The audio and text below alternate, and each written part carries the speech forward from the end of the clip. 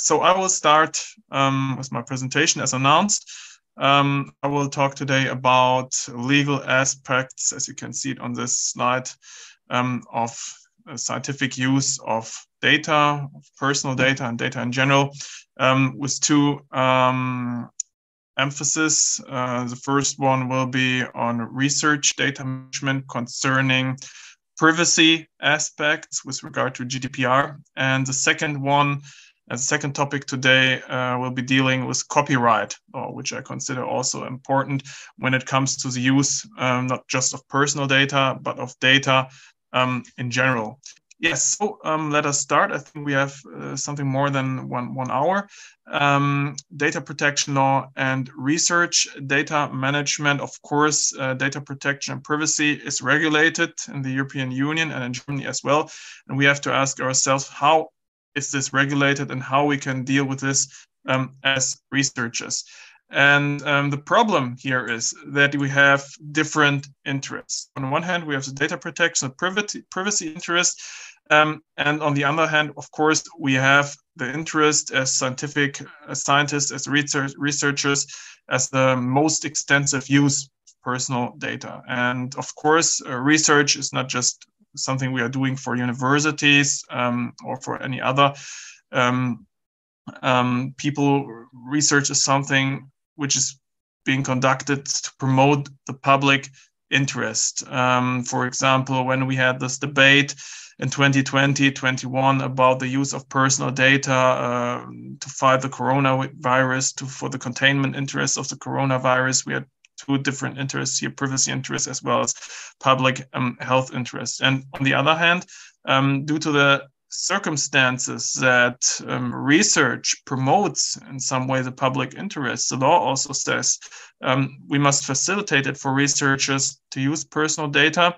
So we will find data protection law and European data protection law as well as national data protection law, so-called research privileges, which facilitate it for researchers to use personal data. So as researchers, we have to find out what would be what could be the most problem-free possibility of exchange of data, to share it with other researchers, to make our research results public. And this is what this presentation will deal about. And with regard to accessibility of data and research data management, we have 2 points to consider. So when it comes to the use of data, we can generally say, okay, from a legal perspective, the use of data is free, unless it is personal data. Then we have the problem of data protection law, privacy interests, or unless it is a result of your personal work, of your personal efforts, and we have copyright interests. And as I mentioned in the beginning, this very short lecture is divided into 2 different parts. The first one, data protection law, second one, privacy copyright law. And what we have to ask ourselves when it comes to the use of personal data with regard to data protection interests, when is data not only data? So when can data not be considered as free from a legal perspective, but also contains information about an identifiable person, which is defined in Article 4 of the GDPR. And to the copyright issue, we'll come later on. Because that means when it's data, not only some data set, but also personal intellectual creation, which is protected by the German copyright law. And you can see already that privacy law is mostly dealing with European Union law interests, whereas copyright law is mostly focused on national regulation, on German regulation of copyright interests. So why is data protection important, generally speaking? So data protection law, of course, regulates for what purposes and to what extent personal data of another person, of a natural person, may be processed. And the main principle here, I will talk to you, I will show you all these different principles of data privacy law, which are seen as the foundations of every privacy regulation, which also concerns the use of personal data for scientific purposes. The main principle we face here is the so-called principle of prohibition. So the law generally says due to informed consent or due to informational self-determination, all companies, private people, research institutions are generally not allowed to use personal data. So there is a prohibition unless there is some kind of reservation of permission. And there are two possibilities for this reservation of permission. On one hand, you can have the consent of the person involved, so the data subject, or, and this is often not seen by many people using personal data, that there are many cases where you do not need the consent, but you can also process personal data based on a legal basis. So the law says, well, for certain interests and public interests and so on, you can use personal data without having obtained a prior consent. And this is interesting for us as researchers as well. And data protection regulation can be seen as the rules of the game of data processing. And this, of course, when you apply for research, when you create a new research committee, this is a part of the ethical decision of the use of data, because you cannot have the use of data, sensitive personal data, possibly for many different research cases, without having an adequate research data protection management implemented. So this is also an ethical point of view for research, and ethics committees at certain universities are also asking, if you apply for a research grant, that you have in some way understood the dangers of the use of data and have implemented research data management procedures. So this is not just a legal assignment, but this is also something that every researcher has to think of in the context of university work.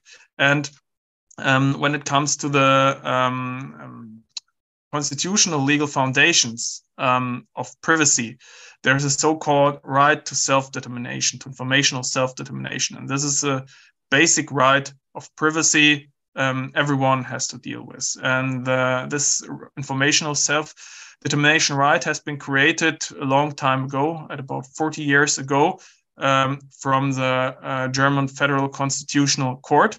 And it stated, this court, that each individual is generally open for himself how his personal data is disclosed and used. And this means, of course, that when personal data is being used, that the individual has also the right to revoke, for example, any consent that was obtained before and so on. So we have very extensive rights, constitutional rights in Germany about privacy, and we also have constitutional rights about privacy in the European Union. There it is set in Article 8 of the Charter of the Fundamental Rights of the European Union that personal data as specifically protected. I see there is the first question. How is this arranged when you have personal data from people abroad, outside the European Union, is asked here. So this is not a very, very simple question, because the European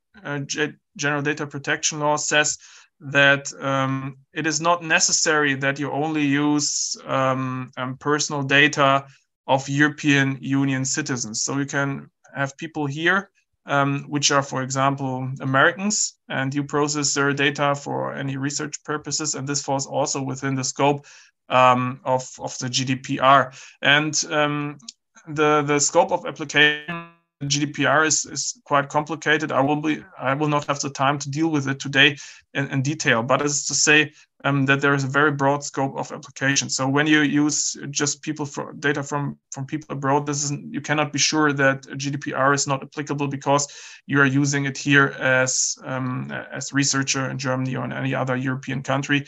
And of course, it is to say that there are a lot of foreign states that have also recently in the last years created privacy regulations. Some of them are quite similar to the European Union one. And then, of course, you have to be compliant with these regulations as well. And another topic here, which I will be dealing with very shortly at the end of this presentation, is the data transfer of personal data to third countries outside of the European Union, because you can have a transnational consortium where you do your research, and this might also be interesting for you. So, and to answer this question very shortly, we have a broad scope of application of the GDPR, and just because you use personal data from people abroad, you are not outside automatically outside of the scope of application of the GDPR.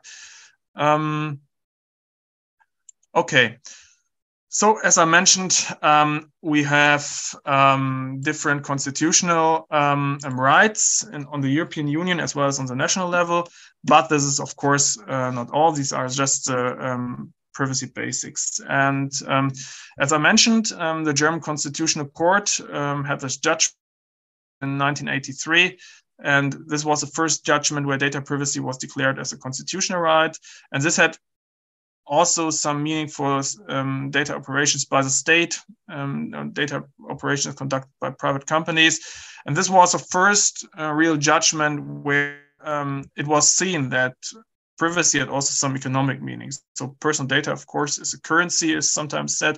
Some people say information is the oil of the 21st century. It is not allowed to use personal data without a legal basis. And these foundations can be found in this law, in this right created by the German Constitutional Court years ago. So what can be considered the main goals of the GDPR, the General Data Protection Regulation, as a main European data protection law? We have a European data protection law since 1995, but the goal of the European Union is, of course, to create a uniform legal landscape. And this was also the goal why the GDPR was created. So the creation of uniform and binding data protection legal rules, which would be applicable in all member states of the European Union. And this would, of course, facilitate the data exchange, not only from a scientific perspective, but from every perspective where personal data is used. And this law became effective in May 2018. And it is to say that when it comes to data processing, the first contact point will be the GDPR, because the GDPR has the priority over national data protection laws. But, this is important, but it is called the General Data Protection Regulation, not the specific data protection regulation or not the data protection regulation, it's a General Data Protection Regulation. So that means when there are general rules, there must also be some specific rules. And this is a case here. We have very specific privacy regulation, for example, in the member states. And the GDPR contains so-called opening clauses. And there are about 70 about them. And in these opening clauses, we will deal with some of them. The GDPR allows the member states to create their own national data protection regulations in the fields of interest where we cannot find European privacy regulation. And in Germany, the German legislators, so the federal parliament, made a very extensive interpretation of these opening clauses in the GDPR. And this is why we still have a BDSG, which is called the Bundesdatenschutzgesetz, or in English, the German Federal Data Protection Act. And this German General Data Federal Protection Act fills out the some of these so-called opening clauses. But we have also very specific privacy law and privacy regulations in the member states, in the 60 member states, due to federalism and so on. So it is to say that even though we have GDPR, privacy regulation has not become easier in the European Union. And it is also to say that we have national authorities, and GDPR says national authorities are competent for privacy evaluation. And when it comes to scientific research, scientific organizations such as universities are part of the 16 federal countries. So the data protection authority of each federal country is in charge for the use of personal data by universities in these federal countries of Germany. And for interpretation, the European Court of Justice has the last word, because of course it's European Union law, which cannot be interpreted by the member states, because we need a uniform approach of legal interpretation for the whole European Union. And the first question has already dealt with the scope of application of GDPR. One, I could tell you a lot of the scope of application. I think we could fill 2 or 3 hours just with the scope of application, but we do not have this time.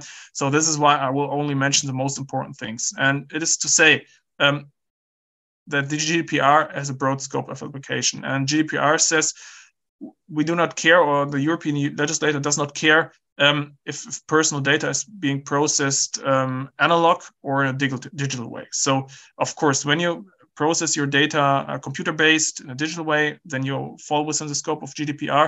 But also when you have a file cabinet with paperwork in it and you store everything in an analog way, this is also processing of personal data, because the dangers can be considered the same. So if someone accesses your computer and gets the data, or if someone accesses your file cabinet and gets the data, these are the same dangers. And for this reason, GDPR says, well, the law should be applicable both of the cases. And one of the most important questions for applicability of GDPR is, when do we have personal data? What does personal data mean? And we find a legal definition for personal data in Article 4. Number 1, GDPR. Personal data means any information relating to an identified or identifiable natural person, the so-called data subject. And this is important to make a distinguishment here, because identified person is quite clear, and you find the information here what identified person means, for example, in the last bullet point. So when you have a name, address, when you have any numbers, social security numbers, numbers of passports, then you have an identified person. But the more important criterion and the more difficult criterion here is the identifiable natural person. So when is a data subject can be considered as identifiable? And there the law says an identifiable natural person is one who can be identified directly or indirectly, in particular by reference to an identifier, such as a name and identification number, location data, and online identifiers such as IP addresses, or to one or more factors specific to the physical, physiological, genetic, mental, economic, cultural, or social identity of the natural person. That means even when you do not have the clear name of a person, you can combine certain information, for example, location data, information about the physical appearance of a person. So that means biometrical data, and then you can identify someone, which is also, for example, done when you have video surveillance systems which are AI controlled. This is, of course, dealing with they have the goal to identify someone, so they are within the scope of GDPR. So we can have a lot of different characteristics, even if you do not have the clear data which allow identification of a natural person. And this is important to know as well when you use pseudonymized or anonymized data in the research context, because when there are still enough elements or single aspects to find out the natural person standing behind the data set, you fall within the scope of application of the GDPR. I think it's important to know. But there are also some other principles. I will deal with them very, very shortly due to our time limit. So we have a principle of lawfulness, fairness, and transparency. And this is based on the whole idea that we have a data subject which makes its own decision whether personal data should be used or not. So principle of lawfulness, fairness, transparency says personal data shall be processed lawfully, fairly, and in a transparent manner in relation to the data subject. And this means we must inform the data subject prior to data processing what we will be doing with the data on which legal basis. So when you think about data protection declarations, this is a legal ground why we need data protection declarations, because when the data subject does not know anything about the use of data, how the data is being processed, which kind of data is being processed, for which purposes, then we do not have lawfulness, fairness, and transparency. Another important principle, purpose limitation. Purpose limitation means that you are not allowed to collect any data sets without having any purposes. So when the law says each use of personal data must have a specific legitimation, for example, by consent or by law, then it means that you need a certain purpose to define your processing goals. And this also means that you need to define your processing goals clearly. And especially in the research context, there's an exemption, which I will show you as well, which is called the broad consent, but we will come to that later on. The other principle, data minimization, that you should use as much data as you really need. And when you have the technical possibility to pseudonymize, anonymize your data, you should do that. Accuracy, I think this is self-explaining. That means that data sets should be correct, but I guess that's one of the most important things in research, that you act with correct data sets.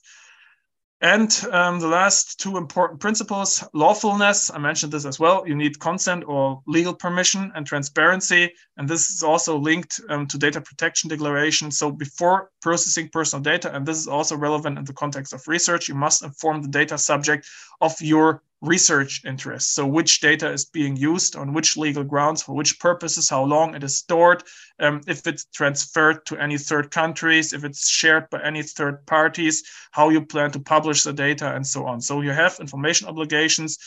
Data subjects can also ask for the data sets. So that means they can make requests for information. You have transparency obligations, and the data protection declaration must also be easy accessible and understandable for the data subject. These are principles.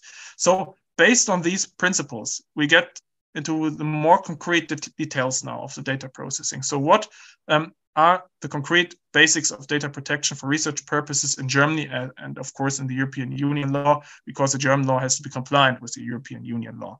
And you see on this picture, these slides will be uploaded, so you didn't have to read everything at this moment.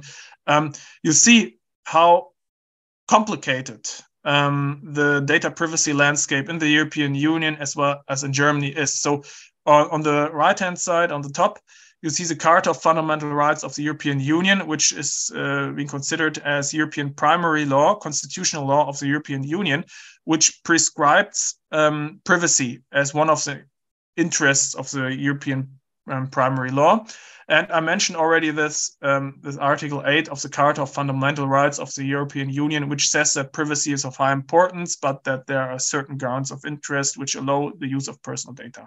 Based on the European legal regulation or the primary law, you have the GDPR as simple European legislation, GDPR, General Data Protection Regulation. And the General Data Protection Regulation, I mentioned it in the beginning, is the main addressee when we want to get to know how we can use personal data. But it's a General Data Protection Regulation, and due to this opening clauses of the member states, they are still allowed in certain areas of interest to create their own respective national data protection law. And you can see it here.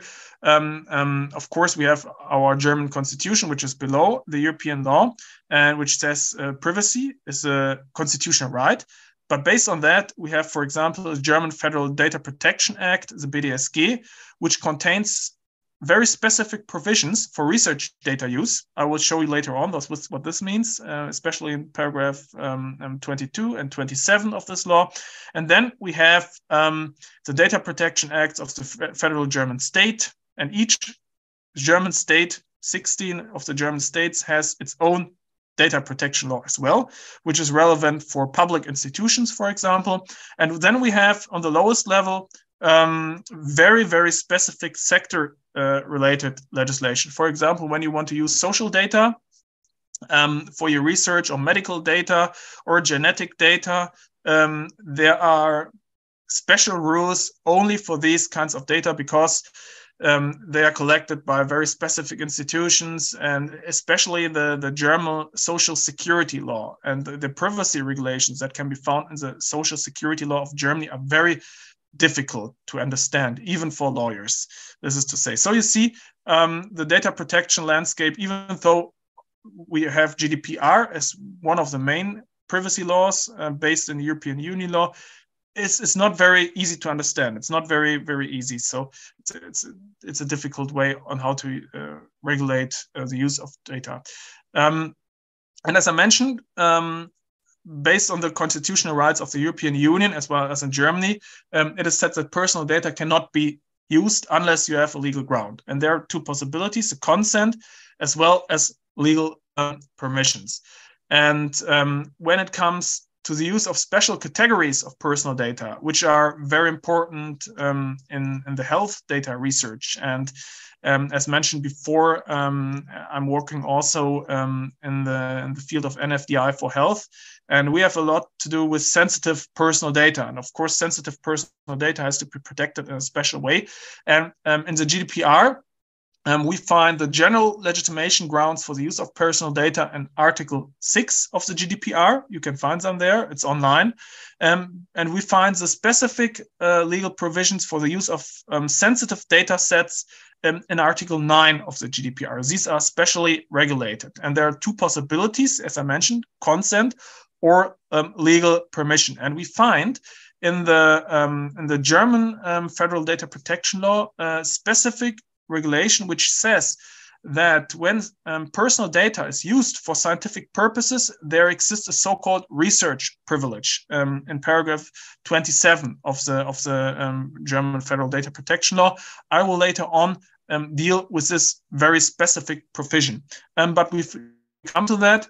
A short example why it is important when we think, for example, about health data, that it is necessary to have certain technical and organizational measures for data security in place as well. And this is just a sentence, but it shows this is a real case that happened in 2016, and this was also running through the newspapers after the carnival parade. Patient files from a Thuringian clinic processed into confetti created a good mood among data protection officials. Patient data could be read on the snippets on the streets. So this clinic said, well, it would be nice to have old patient data used as confetti, but they did not shredder it enough. And as a result, you could read patient data on the streets of the city of Erfurt. So this was a major data breach. And this is something that should not happen in any case when it comes to the use of personal data, but in the case of general data, personal data as well. And when it comes to research data management and the protection of special categories of personal data, we find some categories which are particularly protected.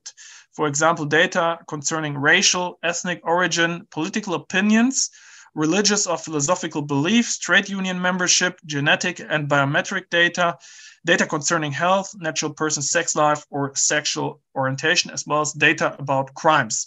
And I consider that these kind of data is often used in a research context, and especially when it comes to health data, we have genetic and biometric data, which is also relevant here and which is specially protected. But you can see these are not the only kinds of data that are specially protected by the law. And you find a legal definition of sensitive kinds of personal data in Article 9, paragraph 8 of the GDPR, where every kind of personal data that is sensitive is being defined by the law. So this is a short excerpt of Article 9 of the GDPR. And you see already, as I mentioned, we have the definition of special categories of personal data, processing of personal data revealing racial, ethnic origin, political opinions, religious or philosophical beliefs, or trade union membership, and the processing of genetic data, biometric data for the purpose of uniquely identifying for a natural person, that means personal data, concerning health or data concerning natural person's sex life or sexual orientation shall be prohibited. This is a general principle. So you are not allowed to use this kind of data. But it is said afterwards, and this is a classic formulation in the legal system. You will find the main decision in the first paragraph or the first sentence. Afterwards, you will find the exceptions. And this is the same case here for Article 9, because in paragraph 2, it is said, paragraph 1, so this principle of prohibition shall not apply if one of the following applies. For example, the data subject has given explicit consent on the processing that those personal data might be used for specific purposes. And these specific purposes can, of course, also be research purposes. There's a lot to take care of when you create a consent form. And we in NFDI for Health, we have created some ways on how you can consent. We have created some guidelines about that, which should be accessible on our website. But there are a lot of things that you have to consider when you create a consent form, especially the purposes for which you want to use the data later on. And sometimes it is not that easy to see which concrete research purposes you might have. And for this reason, we have another exception here, which is called the broad consent. And I will show you what the broad later on. But when it comes to the processing of personal for research purposes and especially special categories of personal data, you have these possibilities that are given by law on how to legitimate data processing. And these purposes can all be found in Article 9, Paragraph 2 of the GDPR. You have seen prior to this slide, Article 9, Paragraph 1, containing the definition of sensitive personal data. And these are the legal interests as well as the consent for the use of personal data, of special categories personal data, for example, also without having the consent. Firstly, the consent, of course, but you can also use the data for reasons of labor law and social law, for the protection of vital interests of patients, for example. So if someone has no consciousness and is brought to a hospital and immediate treatment is needed, then of course the doctor can also access his patient data. Data obviously made public. I think this is also important in a research context, because there are some people who have created blogs about their illnesses. They're sharing sensitive information, for example, about their sexuality online. And when this is done, then the law says, well, if someone makes his sensitive data public, the person automatically says a special protection for this personal data is not needed anymore. And for this reason, the law then says this kind of data is not be considered anymore as personal, as sensitive personal data, but as general personal data. So we not have to follow just the general principles of data privacy. And that means not Article 9 of the GDPR, but Article 6 of the GDPR. Fifth point here, enforcement of legal claims. I think this is not interesting for us, but point, research purposes says explicitly, you do not need a consent for research data processing, even if you use sensitive personal data, when the processing is required on the basis of EU or EU member state law for archiving, achieving purposes of public interest, for scientific or historical research purposes, or for statistical purposes. So we find a clear legitimation here to use personal data for research purposes without having obtained the consent before. And this is also applicable in the case of sensitive personal data, which I find very interesting, because this is a broad exception that is made here, because scientific research normally has something to do with the public interest. And for this reason, it makes sense that we have a special regulation for facilitation of scientific research. And when it comes to the consent, I said it already, I will not deal with the consent in detail. We have provided some information on the NFDI for Health website about this, but there are some requirements which can also be found in the law. So the consent must be given voluntary. That means a free decision of the consenting party. The consent must be given in advance. So before you start your research, of course, you must give information about the data processing purposes to the individual. That means a data protection declaration is needed. This comes normally with the consent together. You have this earmarking principle, so you might only use the data for the purposes that are being defined in the consent. And the consent, and this is very important as well, the consent must be verifiable. So the law does not say you need to get the consent in a certain way. When you take a look into Article 7 of the GDPR, you can obtain the consent from the data subject in any way. So you can have it via phone, orally, in writing, if someone has to sign a paper, electronically, for example, via email. But you, and this is also applicable for researchers, you are being considered as a person or as an institution that is in charge for data privacy. And you have to make clear that you have obtained the consent before. So your consent must be verifiable. So that means you normally should obtain the consent in writing, or at least in electronic form, so that you're able to prove that someone has given the consent for your research, because otherwise you would do the research without any legal grounds, and this would be very bad. And what is also important to know about the consent, and this is also prescribed by Article 7 GDPR, which regulates the general consent of use of personal data. The data subject has also the right to withdraw the consent in any time for the future. That means when you base your data processing just on the consent and someone withdraw its consent and you have still personal data of this person, then this personal data must be deleted for the future. The data use that has taken place in the past is not illegal by that, but the future data use would not be possible anymore. So for this reason, it might be interesting, of course, to see if there are any other possibilities, especially in research data processing, for researchers to use personal data without having obtained the consent. Before we come to that, I would like to give you some more information, one last information about the consent, the so-called broad consent. I mentioned this principle several slides ago. So when you do your research, you have a certain idea behind your research, you have a certain goal, possibly what you want to reach with your research, but sometimes you do not know how to reach this goal. You do not know the concrete path on how to deal with the research questions, and there might be some problems occurring that had not been foreseen when you started your research. And for this reason, the GDPR says, well, we have understood the specific situation of researchers when they use personal data.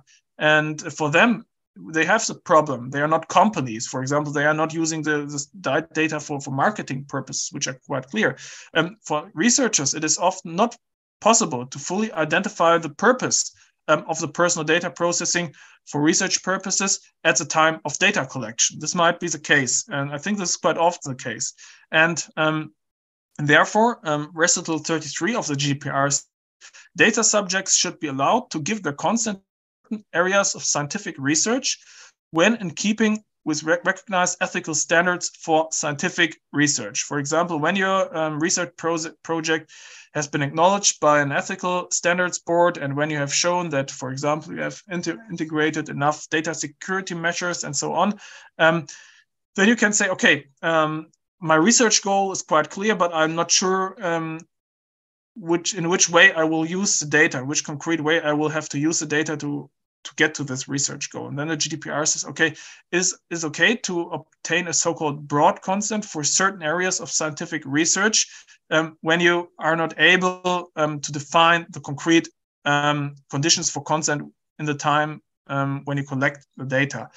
And it is also said in this recital 33 that data subjects should have the opportunity to give their consent only to certain areas of research or parts of research projects to the extent allowed by the intended purpose. So you're in some way, you have the broad consent, but again, you're limited by the intended use of the data. So you cannot say, I collect the data for this research project and possibly I will use the data also for any other research project that might be connected to this in the next 10 years. So this would not be linked to the broad consent anymore, but you do not have to be very, very concrete when receiving the consent. So to receive the consent for certain areas of scientific research is sufficient. And this is a privilege that can only be found in research data management and not, for example, when you use the data for any business purposes such as companies, because research data, again, research data processing is conducted in the public interest. And as I mentioned before, there are several possibilities for researchers to use personal data in a privileged way. And this is also prescribed by the GDPR when it comes to the use of special categories of personal data. And there we find a reference that is made to Article 89 and paragraph 1 of the GDPR, as well as member state law. And now we will take a closer look into these research data privileges, which are very specific cases for research. So on one hand, you have Article 89, and on the other hand, you have the paragraph 27 of the GDPR. I won't read this all here. It's just important for you to see the headline here, safeguards and derogations relating to processing for archiving purpose in the public interest, scientific or historical research purposes, or statistical purposes, which says that there are certain safeguards and derogations for the use of personal data for research purposes. Safeguards means that you have to implement certain measures of data security, for example. But on the other hand, you as a researcher receive some derogations of classic data protection law, which is called the research privilege, and which make it easier for you to use personal data in terms of research. So firstly, it is said, when you're a researcher, and this is part of every check of an ethics committee of research, you have to implement technical and organizational measures for the physical protection, the technical protection of your personal data. So it's set here in Article 89 as special regulation for scientific purposes for the use of personal data, that processing requires appropriate safeguards for the rights and freedoms of the affected persons. And this can be reached, these safeguards, through so-called suitable guarantees. So you must be able, as a researcher, to provide technical and organizational measures. So you must find out which data is really necessary for me to reach my research goal. So the principle of data minimization, which I mentioned at the beginning, can be found here. You must be able to ensure as a researcher that you keep the data confidential. So that means not everyone can access the data. You must keep up the integrity of the data so that not everyone who is possibly unauthorized can change the data. And where possible, and where it is compliant to your research interests and research goals, you must pseudonymize the data, or better, anonymize the data. Because when you have anonymized data, these data sets do not fall within the scope of the GDPR. So that means you do not have to fulfill all the duties that are prescribed by the GDPR. But it is important to know that even the technical procedure of anonymization of personal data is being considered as use of personal data. So that means, firstly, you have to collect the data sets, and they can be considered, for example, as personal data sets. And then you have certain measures where you delete identifiers so that you get anonymized data. And this procedure is already considered as a use of personal data. So even if you have the goal of anonymization, of complete anonymization, you're firstly normally using personal data. So when you start with your processing operations for research purposes, you fall within the scope of GDPR. This is an important thing to know. And the distinguishment between pseudonymization and anonymization techniques is quite easy. Pseudonymization means just you make it more difficult to relate data sets to concrete people. So you still want to have the possibility to access the real information, the real names, for example, which is standing behind a data set. But you say, I separate, for example, identifiers from laboratory data. So you say that personal reference is only possible with the inclusion of any kind of additional information. Another technique, so to come to a conclusion with regard to pseudonymization, when you use pseudonymized data, you still use personal data because the reference is made difficult, but it's still possible. And this is also the goal of pseudonymization. Anonymization means that you completely remove any personal references of the data sets. And these personal references are also permanently revoked. So you delete any identification feature of the data. When you have, generally speaking, anonymized data, this does not fall within the scope of the GDPR, but you have the task to regularly check if the data sets can still be considered anonymous data sets, because you can have evolving technologies such as AI, big data, data warehousing, where a lot of data is put together. And even if you delete personal information, such as clear names, it might be possible to find out if you combine certain data sets who is standing behind a certain data set. So you, as a researcher, have the duty to check regularly whether the data can still be considered as anonymous. And there's also a problem when you have, for example, very small data sets. So, for example, you only have 5 to 10 people you have asked in a study, and they have given some personal information to you. Then it is, even if you do not use the name of the people in your research, it might be critical to say the data is anonymized, because when you have such a little amount of people that have been asked in a study, due to all these individual information which has been collected, it might be possible to identify the person as well. So there a lot of open questions concerning anonymization technologies, but you have this general distinguishment from a legal perspective between anonymization and pseudonymization. And anonymous information, as I already announced, can be considered as common property, because the GDPR says anonymized data is information that does not relate to an identified or identifiable natural person, or to personal data rendered anonymous in such a manner that the data subject is not or no longer identifiable. And I mentioned this again. So the degree of anonymization is certainly important. And we have to ask ourselves the questions as researchers: is anonymity in the age of big data, of AI use of data, really possible? And I think this is a very valid question, but this question has not been answered so far yet by legal scientists when it comes to research data management. So we cannot have a uniform decision here, which might be applicable to all different cases where research data is really used.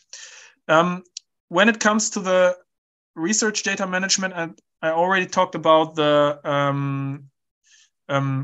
restrictions of the data use on one hand, and then on the possibilities of the researchers to use personal data, and certain safeguards that are not applicable in the use of research data. And the law says if we have a researcher that is doing research for legitimate purposes, the rights of the data subjects can be restricted or denied.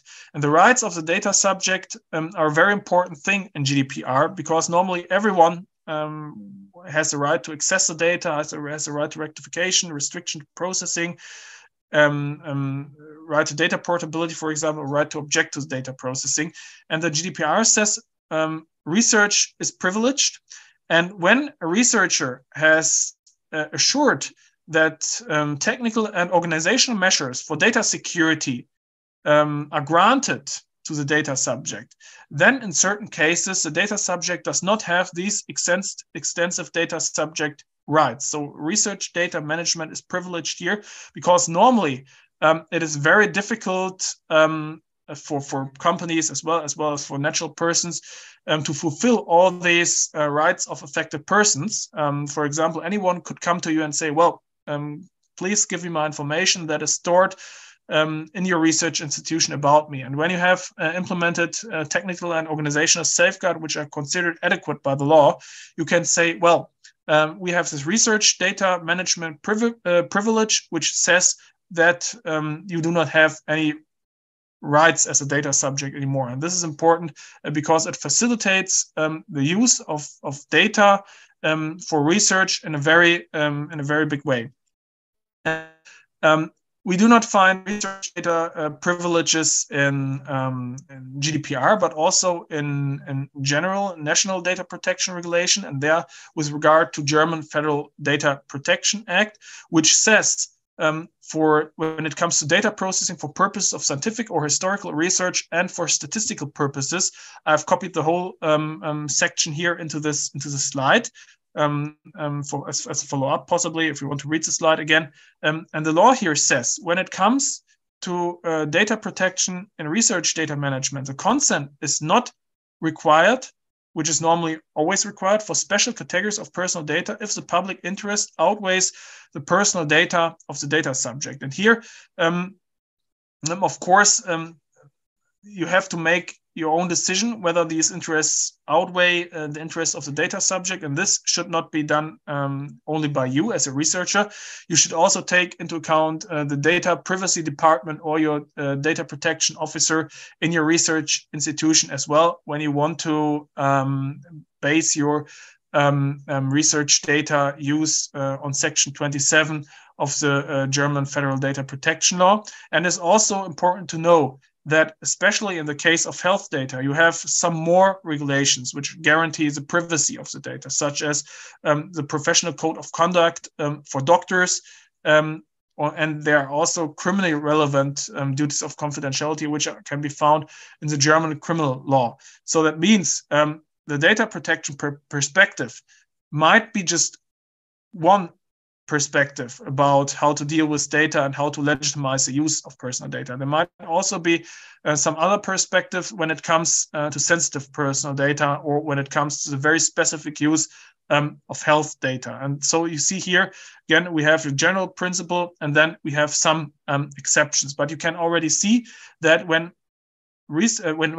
personal data is being processed for research reasons, there are very specific regulations which make it easier for researchers to use personal data for these circumstances. And lastly, before we have the short Q&A session about privacy law and continue with a short introduction into the so-called Urheberrecht, we will dealing with the important question of who is in charge for research data processing, and what happens if personal data is being transferred to any third countries outside of the European Union. And these are relations that are also relevant in the context of researching. And the problem we face as researchers is that we do not work mostly on individual projects where we are just one person or where just our research institution is involved. We often have so-called joint projects. So we have big consortia where several institutions work together. When all these institutions are out of the European Union, we do not have a problem. But sometimes we have international consortia where a lot of different research institutions and universities, private institutions have to work together on one research project. And the association partners might be assigned to different legal areas.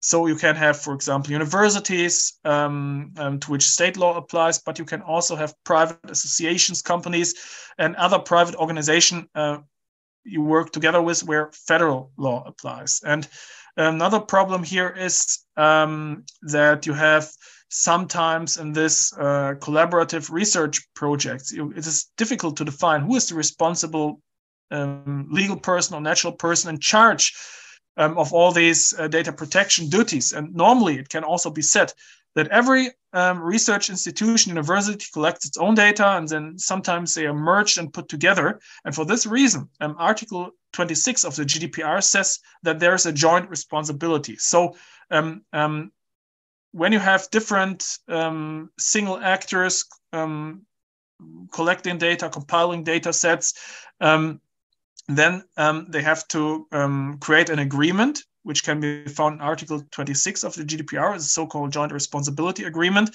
But the problem here is, in practice, that the implementation of this agreement is very complicated because, as I mentioned before, these project partners might be sitting in different countries. They might be public institutions, private institutions, so they're not subject to a harmonized legal regime. And for this reason, it is important for researchers to define before they do their research who is in charge and how to deal with this joint responsibility. And this has also to be conducted not by the researchers themselves, but with regard to the legal and data protection departments of the respective university. Last but not least, data transfer to third countries outside of the European Union. When you transfer data as a researcher to any other European member state, this is not problematic because we have a uniform data protection law, the GDPR. But it is getting problematic when you transfer data to any country outside of the European Union, because here the legal safeguards of the GDPR are not applicable.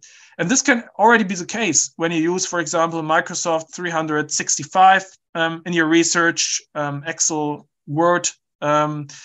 When you use cloud computing, that means when you store research data sets, personal information somewhere in the United States, and then special legal safeguards have to be adopted. And this is very, very, very complicated, frankly speaking. And this cannot also not be answered here in a general way. But it is important that you have this Well, that you see the problems when you transfer personal data to third countries. And it is also important here to define who is responsible for the data processing. And this should definitely be made clear with the science law department and the data protection officer. So this is not a question of the single researcher, but the single researcher should be aware of it. And if there is any transfer of personal data to third countries, and not only sensitive data, any kind of personal data. And when cloud computing is used, when Microsoft 365 is used and research data is transferred or collected in some of these online tools, then the science law department, as well as the data protection officer of the university, must be contacted prior to this. This is important to know. So this was the first part of this short lecture. Second part will be a bit shorter. The second part of this short lecture is dealing with copyright law and research data management. And there are some similarities that can be found with regard to data privacy law. So to come to a short introduction, of course, as scientists, our main business is the systematic pursuit of new knowledge. And for this reason, we need to use not only personal data, but general data as well. And from a copyright perspective, research has, of course, two sides. So on the one hand, existing works protected by copyright are used for the own research. On the other hand, copyrighted works are produced with or by own research results. So when we create our own copyrighted works. And we have to ask ourselves as researchers two main questions. How and to what extent works protected by copyright may be used in our own research when we create our own research results? And how are our own research results protected by the German national copyright law? And as I mentioned, this is a perspective not mostly dealing with European law, but only national state law. And we have, when we roll back to the beginning of this presentation, we said, okay, data is free unless it is personal data and so on, or unless it is work. It is a result of personal work, which has something to do with copyright. The copyright law says when data is not only just some data, but also personal intellectual creation. And the question we have to ask, when do we reach this level of personal intellectual creation according to the German law?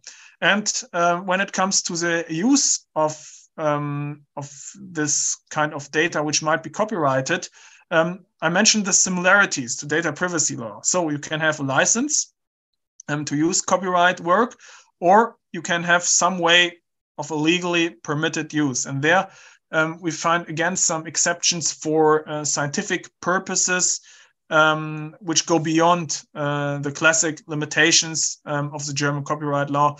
And I will come to that very shortly. So to start with some definitions, which are always important with regard to law. So what is considered work by law? Work is a personal spiritual creation that has a certain degree of peculiarity, originality, or individuality, and which can be perceived with the senses. So there's a broad definition of the work. So everything can be protected by copyright, but it must have a certain unique character. That also means that when you have just mere ideas or thoughts, so when you say, okay, I could do a research about this and that and talk about your colleague with that, this of course is not protected by copyright, because a work needs a certain height of creation, a certain unique character. And the problem is here on how to identify this unique character. And the law here again says that the work has to stand out from the masses of everyday work by merely manual or routine work. So for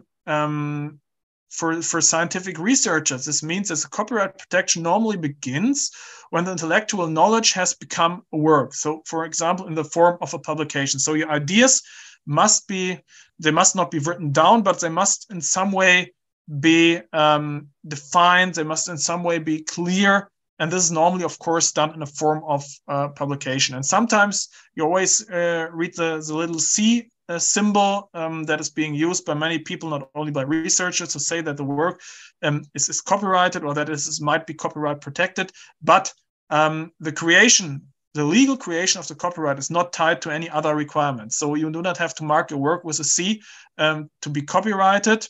A copyright does also not have to be registered in some way. The copyright exists by the work that, for example, is being published in the form of a publication. This is a case for Germany, and that means that the C symbol in Germany is not significant here for the legal evaluation.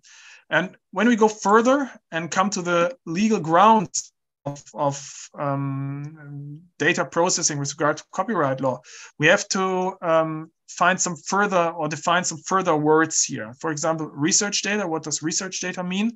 Can be understood to mean all digital information that is quantitatively or qualitatively created, compiled, transformed, or analyzed within the framework of a research process. So you can have measurement data, which might be copyrighted, also texts, images, any archive material. The problem is that measurement data itself is not protected by copyright. So when you just have one laboratory value, this is not protected by any copyright because this value itself has not this height of process. But if you have a database which contains certain laboratory values, or when you have a collective work where you put certain laboratory values together, this is protected by copyright work. And this kind of collective work exists if several data sets or other elements are in any way combined. And when you have a certain kind of selection of the data or a certain systematic overview that is being created, this all falls under the copyright law. The law also defines the so-called author. The author is any natural person who creates a work through personal intellectual achievement, because this is what a copyright means. And if several people create a work together, which is quite common in the scientific context, for example, through a joint publication, they are considered as co-authors, and they have all respective rights with regard to the work that has been created. And when it comes to the use of data for research purposes, you have to distinguish between certain possibilities to use this kind of data. So there might be free and individual licenses as well as statutory permissions. So normally, if you have certain kind of work which is protected by copyright, and you can normally assume that everything which is published in any way is protected by a copyright, you generally need the permission of the author, unless the copyright has expired, but this cannot be seen. Normally, these are 70 years, so normally the copyright has not expired. So you have to check firstly, is a copyrighted work under a free license? And when this is not the case, I will talk about later on what free license means. You need an individual license agreement that must be conducted with a copyright holder or any other right holder. But again, we have a problem when it comes to scientific research, and there might be some further regulations for scientific research. And it is also in the public interest that works protected by copyright may be, of course, used in context of education and science and research. And there we have special regulations where the German legislator has created the possibility of using copyrighted works on the basis of legal permissions without having the permission of the author. And I think this is quite interesting for us.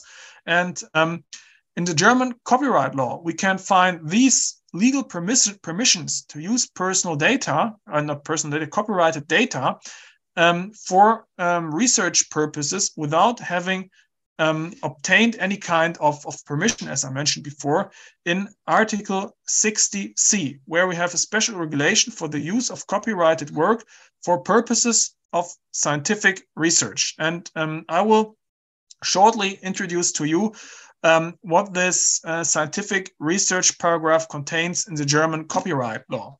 So the law here, the 60C, distinguishes between two possibilities: whether one uses the materials for own research or whether these materials are made available to others. And we have there specific cases. For example, the law says for one's own scientific research, the German copyright law allows the duplication of up to 75% of a work without having obtained any permission before. But it is important to see that only reproduction in this case is permitted. So that means no alteration or something like that. So the production of an analog or digital copy.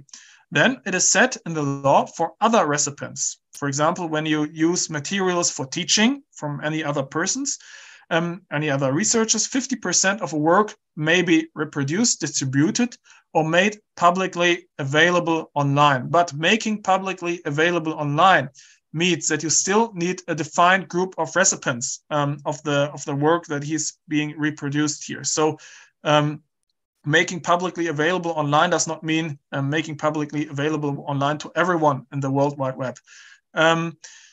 And then the law says, thirdly, in addition, up to 15% of the copyrighted work may be made available to individual third parties if this serves to check the quality of the scientific research. So you see that the copyright or the scientific research permission reasons are quite, well, they are not as open as they are with regard to privacy law, but you see that copyrighted work might be used without having obtained any permission. But this is not the only case on how you can use copyrighted work without having obtained any permission before. There are several other reasons that can be found in the copyright law. So, for example, when you think about using or publishing your own research results in some kind of paper, you have several possibilities from a legal perspective. So firstly, you can publish the research results in open access, and open access means you make them available to everyone. The problem is here, open access costs a lot of money because normally publishers want to sell their papers. And when you say, or when you opt for open access, they normally say you have to pay 1,000 euros. In some journals, it's about 2,500 euros to make the article accessible for everyone without paying the journal. For this reason, this is not really a good option for many researchers. And this is why a lot of research results are published under so-called open license. I will define this a little bit later on what open license means, but open license, generally speaking, allow the public under certain conditions the free use of the work. So you can have a free flow of your research results, and you can, but you have the possibility to adapt the open license so you can set various conditions under your research work might be further used. Another option would be to have, for example, if you want to publish a book, you need a publishing contract, normally with a publisher, and the publisher normally wants extensive rights of use. So he normally wants to be the only person, the only legal person who is allowed to use your work because he wants to make money with that. And for this reason, the copyright law says there are two possibilities if publishers creates a contract with you. So firstly, we can have a simple or an exclusive usage contract. And I will define this also on the next slide, what's the difference between simple and exclusive contracts. But to go back to the open license. So open license means that the author allows the general public under certain conditions the free use of the work. So normally you have a license agreement that you create with certain persons or with certain publishers. But here, when you have an open license, you are not able to create a license with everyone in the World Wide Web, for example, that uses your research. So legally speaking, the contract here, the license contract occurs automatically through the use of the work of third parties. And there are several possibilities on how to create these open licenses. And the three most important open or standard open licenses that you can find are the so-called Creative Commons licenses, the CC licenses that can be found in many places in the World Wide Web. And we in NFDI for Health have created a guideline on the use of these CC licenses that can be found on our website. So the different possibilities on how to merge different types of CC licenses, what the different types mean, and so on. We have the general public license, the GPL, as well as the digital peer publishing license. But the Creative Commons license is normally the most well-known standard open license that you can find.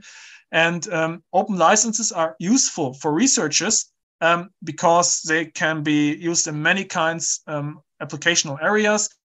And they enable, as I mentioned before, the free flow of the knowledge without paying any additional fee for that.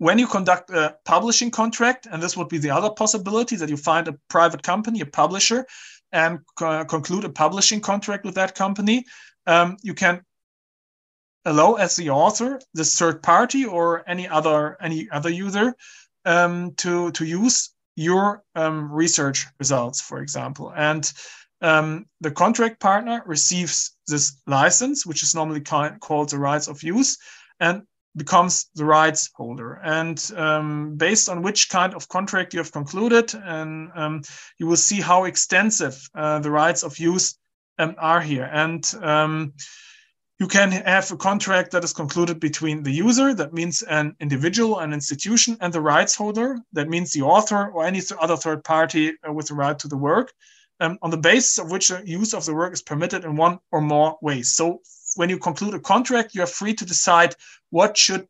what should be contained in the contract, who should be able to use the contract, how much is to paid, for example, as a fee by the publisher to you as a researcher to publish the contract, to publish your work, and so on. And normally, because we have the freedom of contract in Germany, for this license agreement, there is no certain legal form that's being prescribed. But of course, like it is with every contract, the text form is recommended here as well. And as I mentioned at the beginning, when it comes to the creation of these license agreement, we have to distinguish between exclusive and simple rights. So the exclusive rights of use means that your contractual partner, and this is normally the case with every publishing house, that you, even as an author, are not able to use your work anymore. So it gives the whole rights to the publishing house, to the publisher. And for example, the publisher creates a book out of it or creates a paper and sells this. So for this reason, you will not be able to use your data anymore freely. If you grant simple use to the publisher, for example, you can also use your work again, and you can, for example, grant simple use to any other publisher.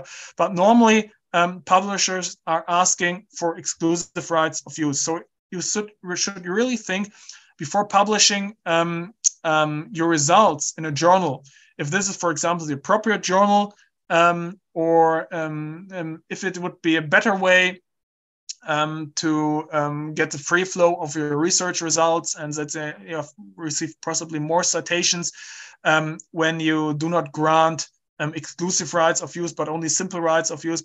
And that means that the proliferation of research results by publishers, by scientific publishers, might not always be the best way when you have to grant an exclusive rights of use, so that you as an author are not even able to use your data anymore properly and to spread it through the scientific community. This is important to consider before conducting a license agreement with regard to that.